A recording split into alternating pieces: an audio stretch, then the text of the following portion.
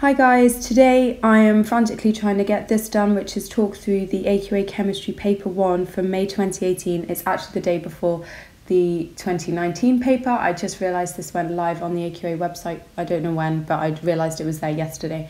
So I'm going to try my absolute best to get through it today if I have enough time. So we'll see how we get on. So question 1, soluble salts are formed by reacting metal oxides with acids. Give one other type of substance that can react with an acid to form a soluble salt. A nice question to get started on. You've got lots of options here. Make sure that you obviously don't mention the option they've already given you, which is metal oxide. So you could actually state metal hydroxide, metal carbonate. It's up to you, or even an alkali. But don't repeat the one they've given you in the question. 2. Calcium nitrate contains the ions Ca2+ and NO3-. Give the formula of calcium nitrate. So you could do the swap and drop thing, or you could do the method I prefer, which is to have a look at the ions and work out what the problem is, where you can't shove those together directly because calcium has a 2+ charge and nitrate only has a 1- charge. So if I draw a second nitrate ion, I can see that those charges are now equal, and so I just need to acknowledge that second nitrate by using brackets and a small 2. The brackets are essential because the 2 applies to both the nitrogen and the oxygen. Describe a method to make pure dry crystals of magnesium sulfate from a metal oxide and a dilute acid. 6 marks. Okay, wow, we're getting straight stuck into the difficult stuff now.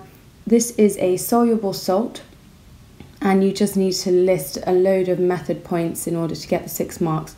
So let's first of all state what we need, because they've just said a metal oxide and a dilute acid, but we know we're making magnesium sulfate. So in the first step, use magnesium oxide and sulfuric acid. So we've named the correct reagents. And now we'll get into the steps. So add sulfuric acid to a beaker and warm. Then add, I'm not going to keep writing it out, obviously write it out if you want to, but I'll use the formula. Then add the magnesium oxide and stir. Crucially, you need to add the magnesium oxide until it's in excess.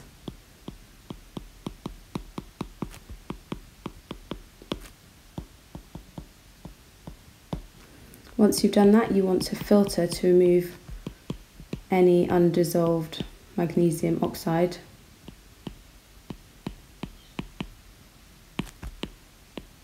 And let's add a point as to how we're doing that. So we're using filter paper and a funnel.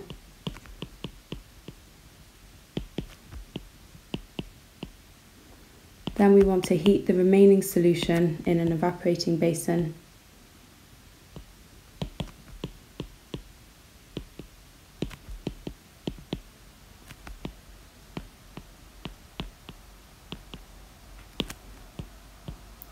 Before leaving to cool.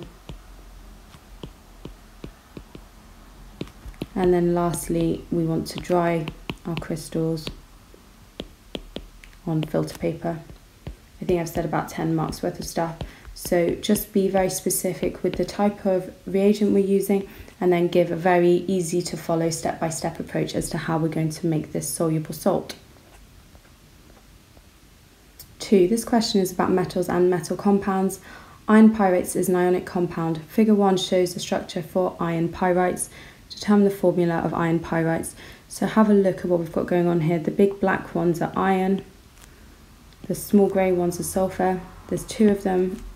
When you write a formula, the metal always comes first, which is why the formula is FeS2. An atom of iron is represented as 5626 Fe. Give the number of protons, neutrons and electrons in this atom of iron. Use your periodic table to show you this, and that is the atomic number. 56, the top number, is the mass number.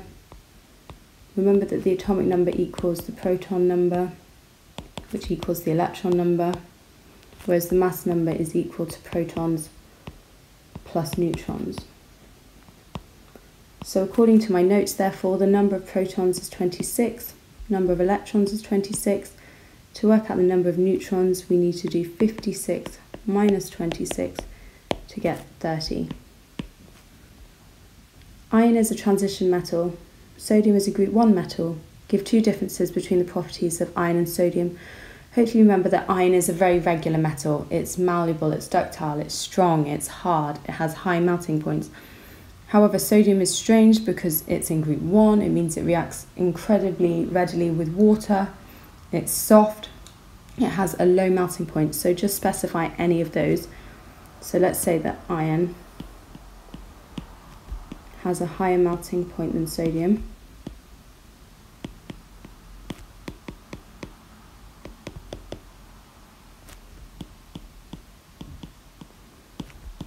Secondly, iron is stronger than sodium, and I've written a nice comparison.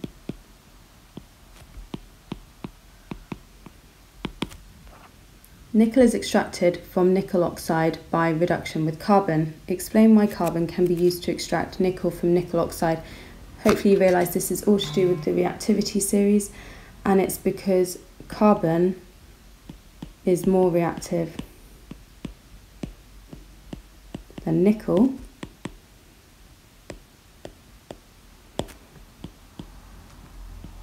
and can therefore displace the oxygen. Part 5. An equation for the reaction is nickel oxide plus carbon forms nickel plus carbon monoxide. Calculate the percentage atom economy for the reaction to produce nickel. Give your answer to 3 sig fig. Okay, let's make sure we do that. So percentage atom economy, let's write the equation, is the MR of the useful product over the MR of the reactants times by 100. So we're looking to produce nickel, so we need our MR of nickel, which is 59. The MR of the reactants is nickel oxide, which we've been told is 75, plus carbon, which is 12, and we want to multiply that by 100. So when you pop that into your calculator, you get a value which is 67.8% to 3 sig fig. Chemical reactions can produce electricity. Figure 2 shows a simple cell. Which of these combinations would not give a 0 reading on the voltmeter in figure 2? So effectively they're asking which combination would actually work. So first of all, copper wouldn't work because they are the same metal, they have the same reactivity, and for the same reason zinc and zinc wouldn't work. And then in the last 2 options we've got both copper and zinc as the electrodes, so that sounds good. We now need to focus in on the electrolyte. Now you need a substance which dissolves into ions in order for this to work, which is why we need sodium chloride solution. So option 3 is the correct answer here. Alkaline batteries are non-rechargeable. Why do alkaline batteries eventually stop working? And that's because a reactant is used up, and once it's gone, the battery can no longer work.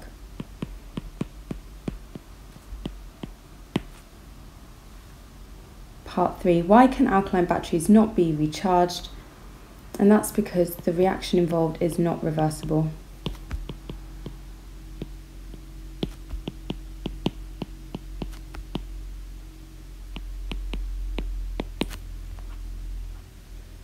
Hydrogen fuel cells and rechargeable lithium-ion batteries can be used to power electric cars. Complete the balanced equation for the overall reaction in a hydrogen fuel cell. So we know we are having hydrogen reacting with oxygen. Remember, it's diatomic, so it's O2. I've got 2 oxygens on the left-hand side, only 1 on the right, so I'm going to put a 2 here. And now I have 4 hydrogens on the right-hand side, only 2 on the left-hand side, so I need a 2 here. Check out my video on balancing equations if you don't like the inspection method. Table 1 shows data about different ways to power electric cars. So we're comparing hydrogen fuel cells with rechargeable lithium-ion batteries. Time taken to refuel or recharge in minutes. Hydrogen fuel cells only 5 minutes, rechargeable ion batteries 30 minutes, so hydrogen fuel cell wins here. Distance traveled before refueling or recharging in miles. Hydrogen fuel cell up to 415, rechargeable lithium 240, so hydrogen wins again. Distance travelled per units of energy in kilometres. Hydrogen only 22, rechargeable lithium beats it at 66. Cost of refueling or recharging in pounds. £50. Wow, hydrogen fuel cells are really expensive. The lithium ion is much cheaper. Minimum cost of a car in pounds, £60,000 to buy a hydrogen fuel cell. Okay, so again, the lithium ion battery is much cheaper and therefore wins. Evaluate the use of hydrogen fuel cells compared with rechargeable lithium ion batteries to power electric cars. Use table 1 and your own knowledge.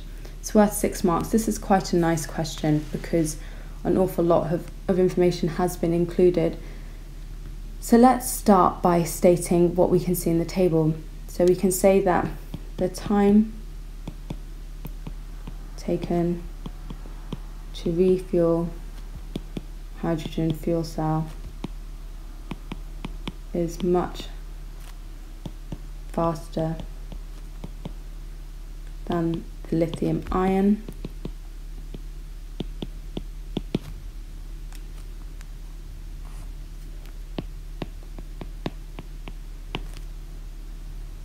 Next up, the distance travelled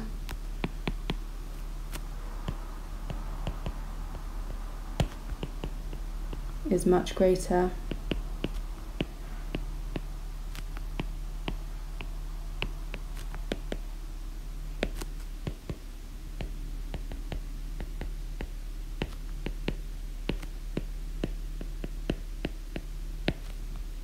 So we've said the 2 main advantages of the hydrogen fuel cell, so now I'm going to add my own knowledge. So then hydrogen fuel cells do not release greenhouse gases.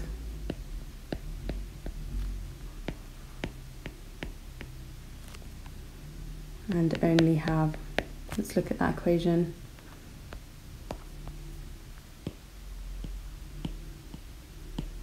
Water as a byproduct. Coupled with this, the lithium ion battery may release toxic chemicals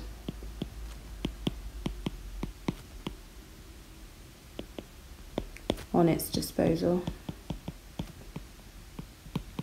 So we've talked about lots of advantages with hydrogen fuel cells.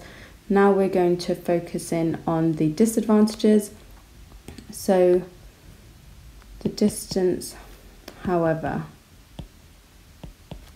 the distance travelled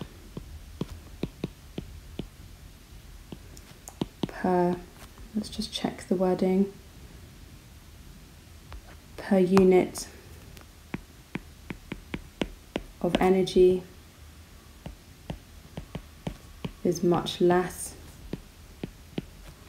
for the hydrogen fuel cell. The cost of the vehicle is much greater.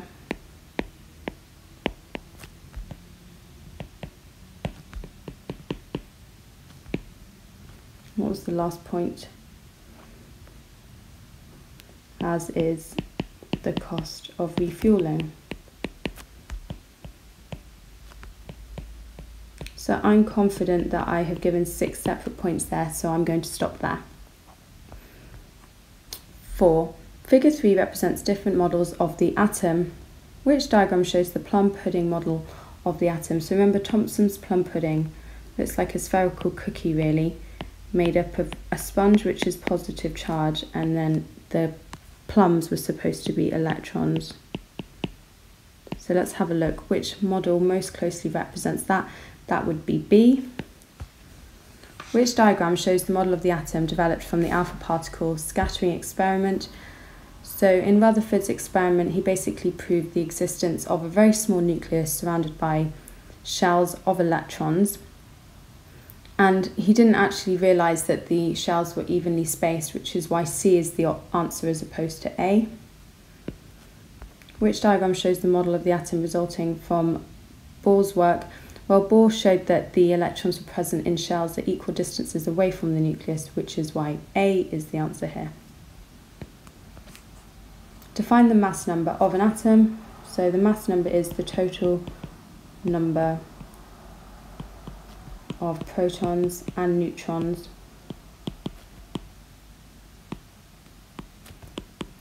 found in the nucleus.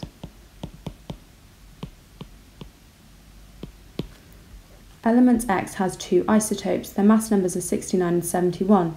The percentage abundance of each isotope is 60% of 69X, 40% of 71X. Estimate the relative atomic mass of element X. Okay, this is a weirdly asked question, but what I'm going to do is just work it out and then see which answer most closely matches. So I do their percentage times their mass number over 100 to get 69.8. Which of those four options would 69.8 fit into? Well, it's this one.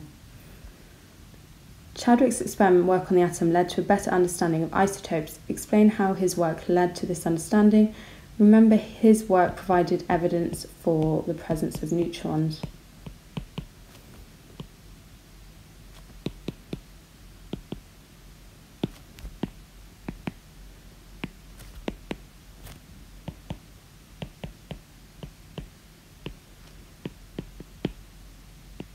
And then for the second mark, for the second and third mark, really just state what an isotope is. So an isotope is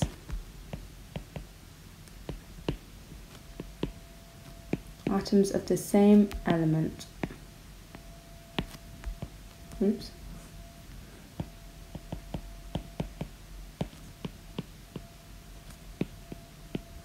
the same number of protons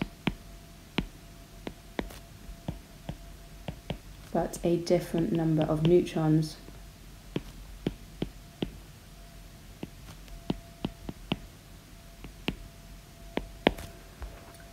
A student investigated the temperature change in displacement reactions between metals and copper sulfate solution. Table 2 shows the student's results. Plot the data from Table 2 on Figure 4 as a bar chart. And they've kindly labelled the axis for us. So I'm going to write my metals along the bottom.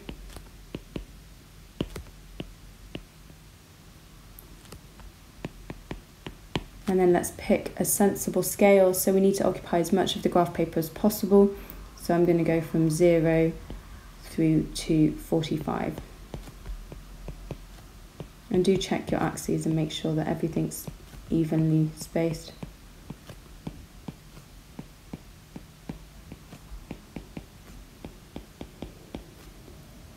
Then it's just a matter of plotting it. So the temperature increase in degrees Celsius for copper was 0, so I can't write anything there. For iron, it was 13.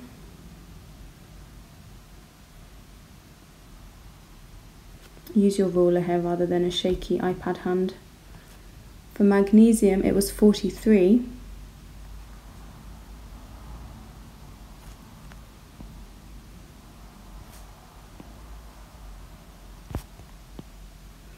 And then for zinc, it was 17.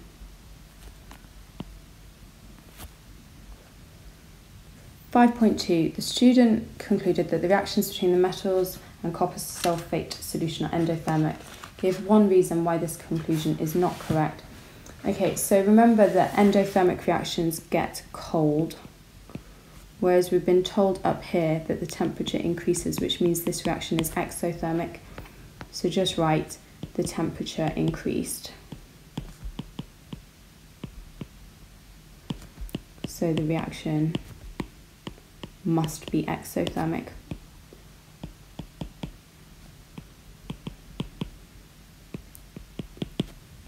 The temperature change depends on the reactivity of the metal. The student's results are used to place copper, iron and magnesium and zinc in order of their reactivity.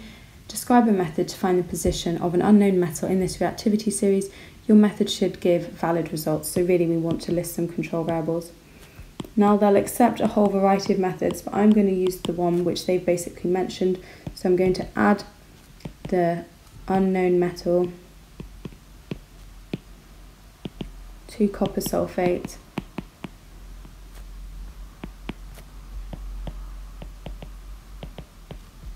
and measure the temperature change, because obviously If it is higher than 43, then it will be more reactive than magnesium, and you can basically slot it in based on the temperature increase. Now I will control the following variables. So I'm now making this valid. I will use the same concentration and volume of copper sulfate. I will use the same mass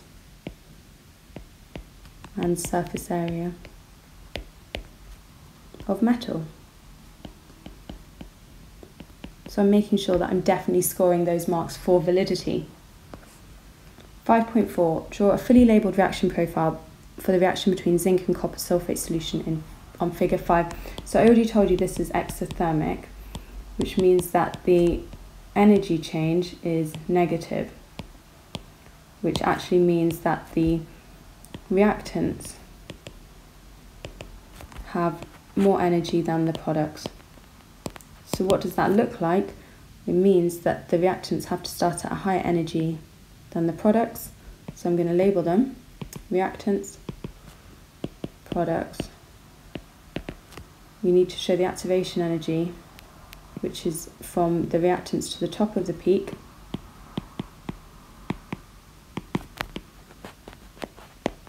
And we need to show the overall energy change,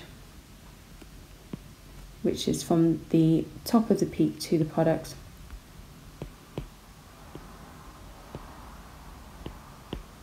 And as you can see, this decreases, which is why delta H is negative, and it's an exothermic reaction. 6. A student investigated the electrolysis of different substances. Figure 6 shows the apparatus. Explain why electrolysis would not take place in the apparatus shown in figure 6. So what are the issues? Well, graphite electrodes are good, crucible's fine. The issue here is the solid zinc chloride. So we need to say that because the zinc chloride is solid, the ions are not free to move. Don't talk about electrons here, it's a giant ionic structure, so we need to talk about ions. So no electricity can be conducted. Explain why graphite conducts electricity. Answer in terms of the structure and bonding in graphite. So graphite is a giant covalent structure whereby each carbon atom is bonded to 3 others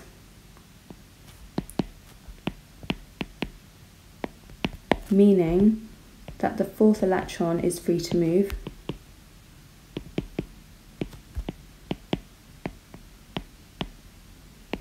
Or delocalized if we're feeling fancy,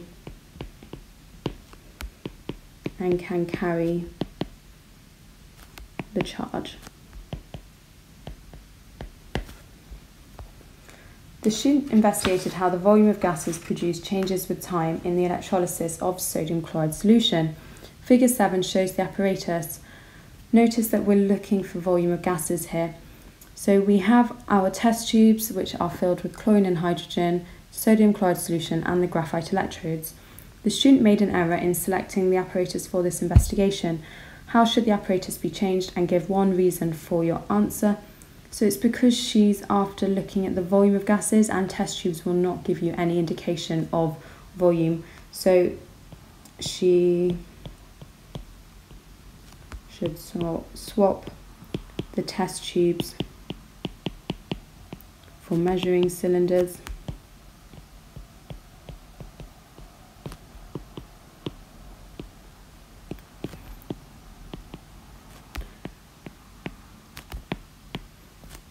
Because you can't measure volume using test tubes.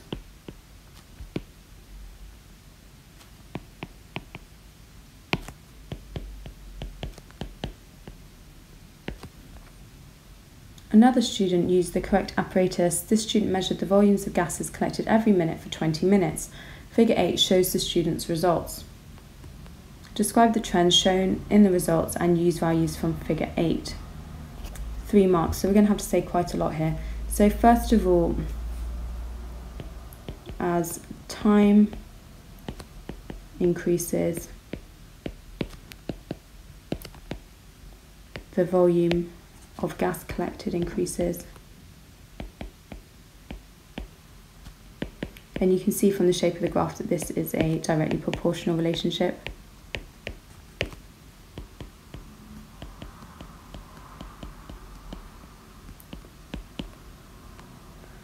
And now we need to be really specific and actually calculate some rates of reaction.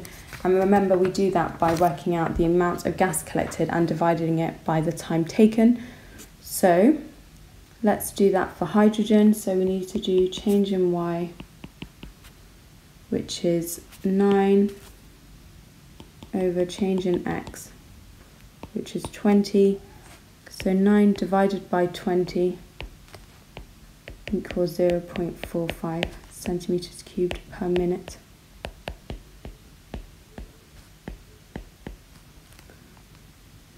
And then have another look at the graph.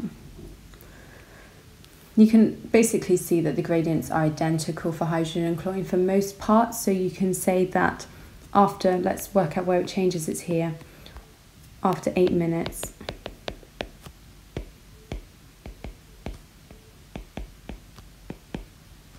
The rate of collection of hydrogen and chlorine is the same.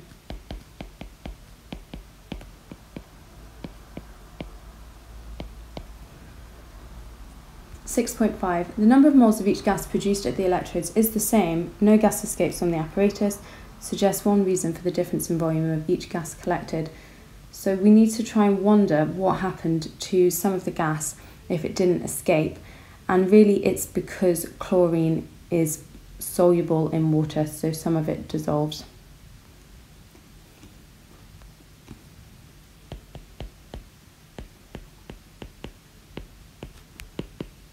And therefore its reading will be less. Calculate the amount in moles of chlorine collected after 20 minutes. Use figure 8. The volume of 1 mole of any gas at room temperature and pressure is 24 decimeters cubed. Give your answer in standard form. Okay, lots to look at here. So after 20 minutes, let's read across for chlorine. And we can see that that is 6.3. Sorry, 6.6, I can't read. So volume of chlorine is 6.6 centimeters cubed.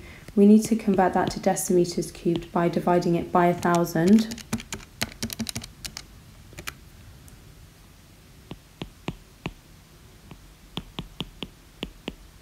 That's messy.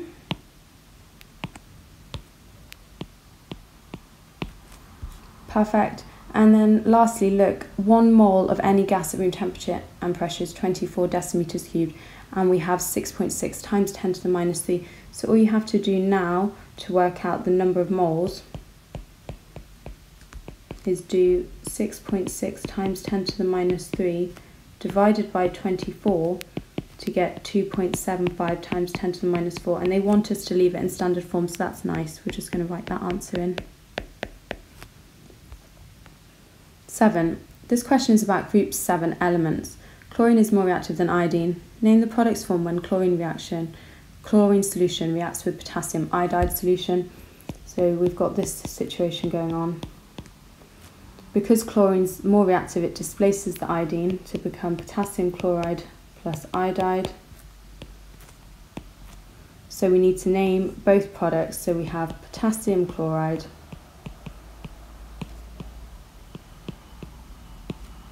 and iodine. Explain why chlorine is more reactive than iodine. So if you look in the periodic table, you'll find that within group 7, that chlorine is higher. So chlorine is therefore smaller and has fewer shells of electrons.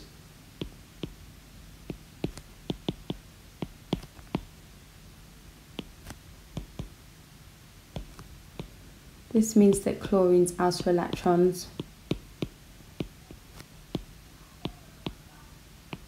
are closer to the nucleus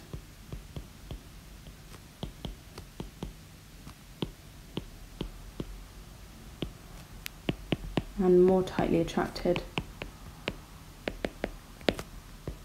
By the way, all these sorts of answers are in my revision guide, which you can find on the Science with Hazel website. It is therefore easier to gain an electron, which is basically why it's more reactive.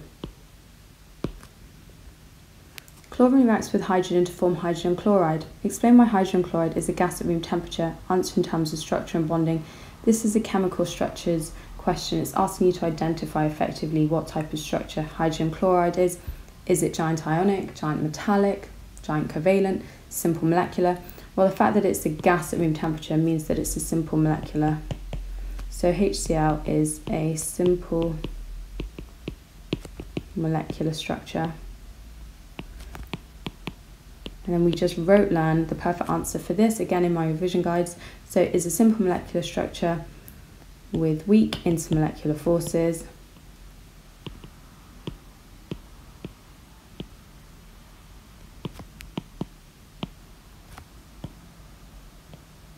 Which require little energy to break. So always state the amount of energy needed to break the forces.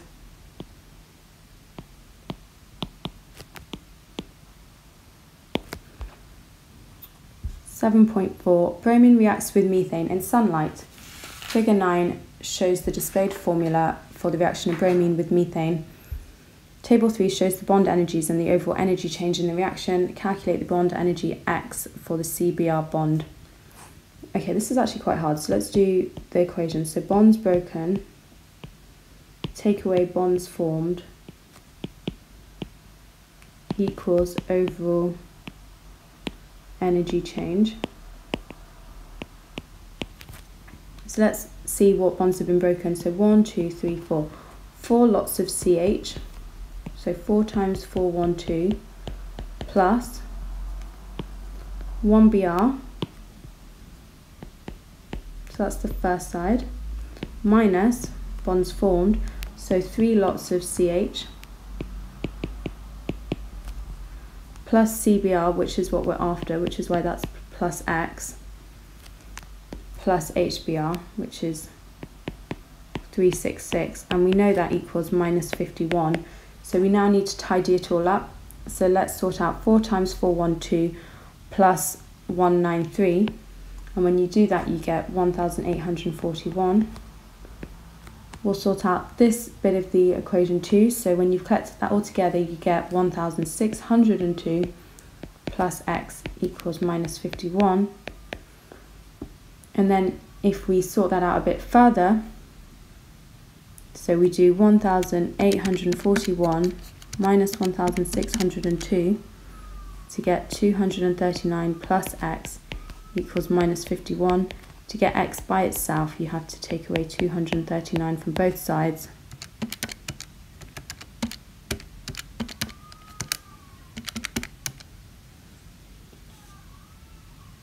And you get 290, well it's minus 290, but we can't have a negative bond energy, so we'll just turn that into positive.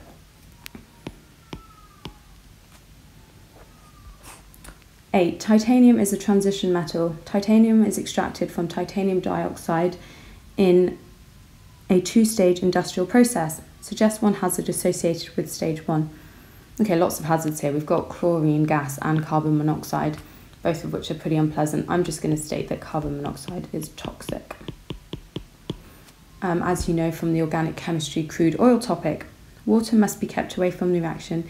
In stage 2, give one reason why it would be hazardous if water came into contact with sodium. Remember that sodium is very reactive, so sodium would react very violently with water. Remember, sodium is so reactive that it will react with the water in your hand, so yeah, don't want to be touching that really. Suggest why the reaction in stage 2 is carried out in an atmosphere of argon and not in air. Okay, so argon, remember, is a noble gas, so argon is very unreactive. And air, remember, contains oxygen, so oxygen would be reacting if we were allowed to carry out this experiment in air.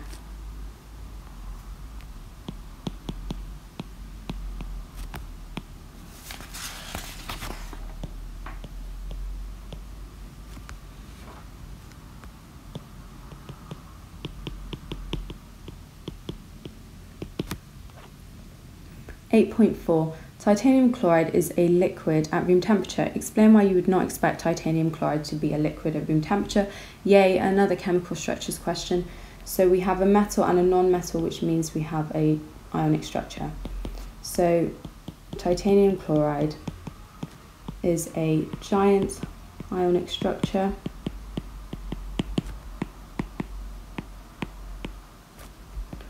with strong electrostatic forces of attraction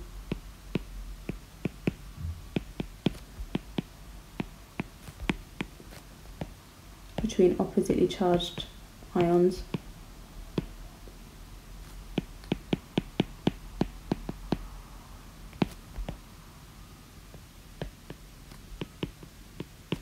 Which require a lot of energy to break.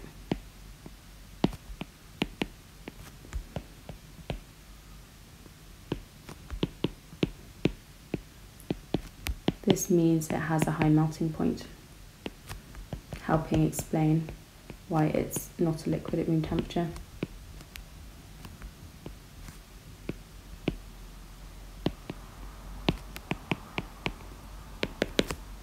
In stage 2, sodium displaces titanium from titanium chloride. Sodium atoms are oxidized to sodium ions in this reaction. Why is this an oxidation reaction? So it tells us we're going from sodium atoms to sodium ions, which means to go from an atom to a positively charged ions, it must have lost electrons.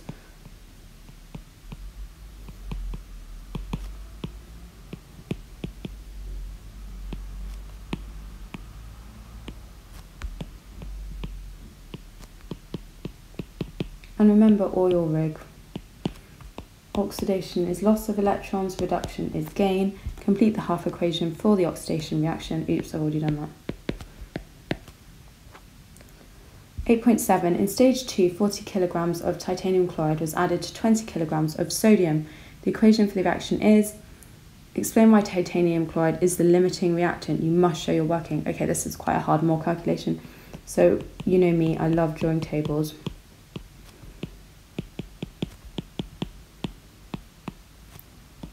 So I always start, it kind of relaxes me because I know where to get going. And we know that we have 40 kilograms of titanium chloride.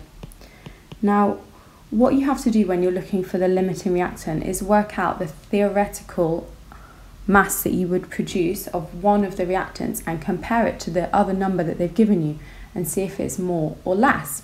So I'll show you what I mean. So I'm going to write 40 kilograms of titanium chloride into my table. The MR I'm going to work out from the numbers I've been given, so 48 plus 35.5 times 4 gives me an MR of 190, and then to work out the number of moles we need this triangle which states that number of moles is mass divided by MR, so I'm going to do 40 divided by 190 to get a number of moles which is 0.2105. Now I'm going to have a look at the mole connection, which is here. It's 1 to 4, so I need to multiply that number by 4 to work out the number of moles of sodium. And once I've done that, I get 0.842. Let's now work out the MR of sodium, so that's just 23 as given here. So now we're going to work out the theoretical mass of sodium based on that 40 kilograms of titanium chloride. So all I have to do here is look at my formula triangle. Mass is MR times number of moles. So when I multiply that together, I get 19.4 kilograms. And now I need to compare 19.4 kilograms with the actual amount I was provided with. Well, I was actually provided with 20 kilograms of sodium, so more sodium, which means that titanium chloride must be the limiting reactant.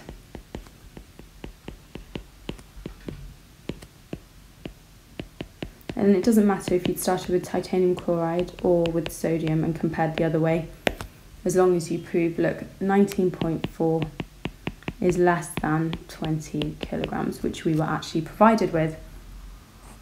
For a stage 2 reaction, the percentage yield was 92.3%. The theoretical maximum mass of titanium produced in this batch was 13.5 kilograms. Calculate the actual mass of titanium produced. Another upside down calculation. So remember, percentage yield is given by actual yield over theoretical yield times by 100.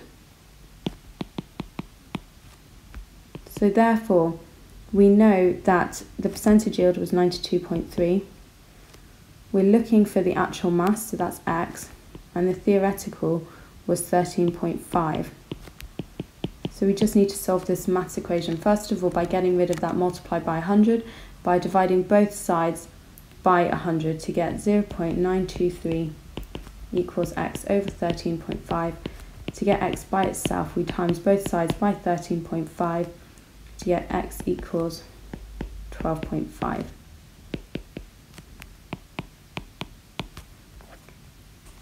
Nine. This question is about acids and alkalis. Dilute hydrochloric acid is a strong acid. Explain why an acid can be described as both strong and dilute. So 2 marks, so we need to say 2 separate points. Strong acids fully ionize or dissociate in solution.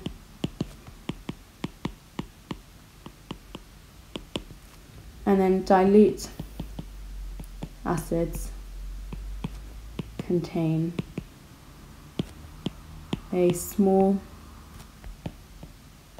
amount of acid in a particular volume.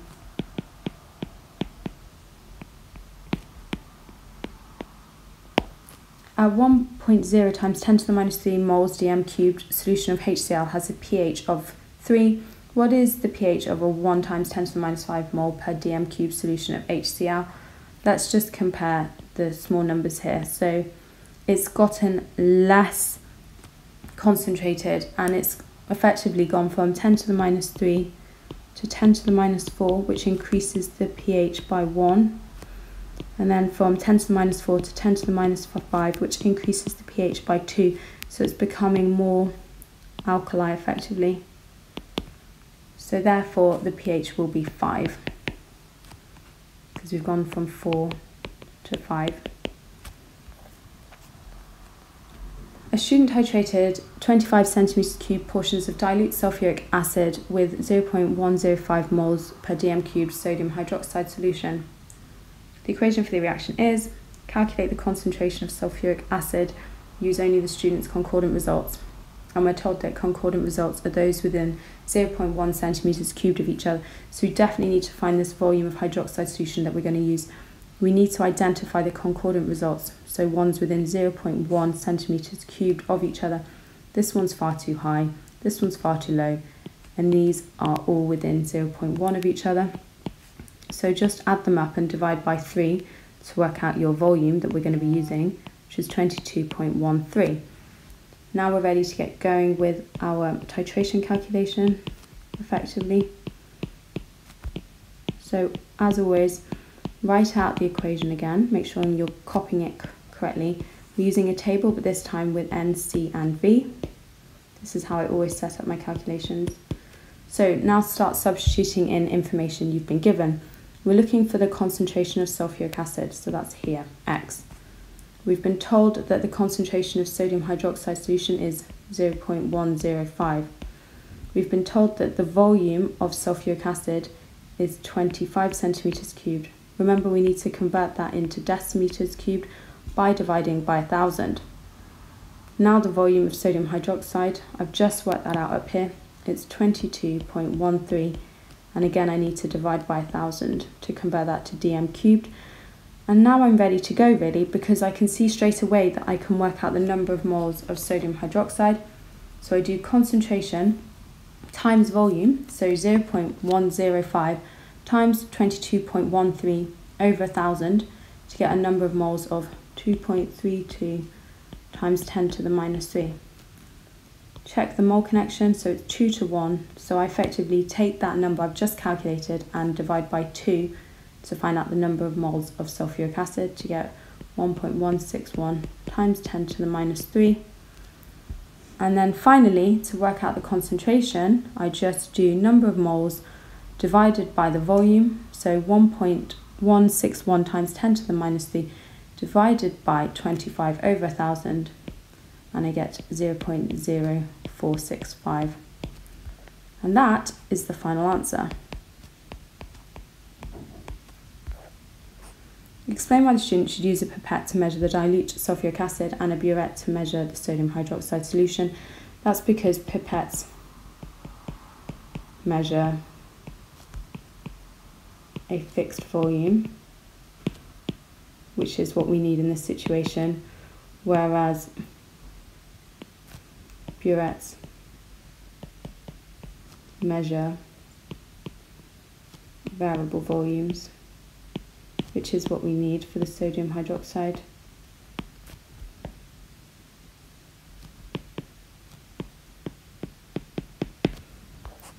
Calculate the mass of sodium hydroxide in 30 centimeters cubed of a 0.105 mole per dm cubed solution.